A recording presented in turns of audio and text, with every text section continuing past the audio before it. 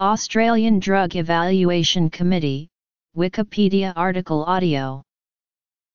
The Australian Drug Evaluation Committee, or ADEC, was a committee that provided independent scientific advice to the Australian government regarding therapeutic drugs.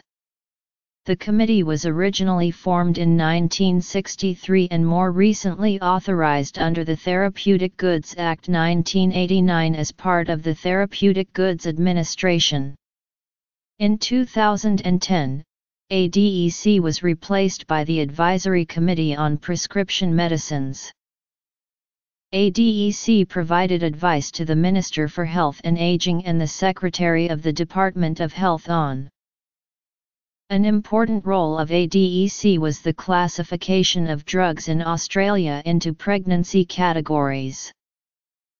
The two main subcommittees of ADEC which were responsible for specific aspects of drug regulation in Australia: quality, risk-benefit, effectiveness and accessibility of drugs referred to ADEC for evaluation, medical and scientific evaluations of applications for registration of new drugs.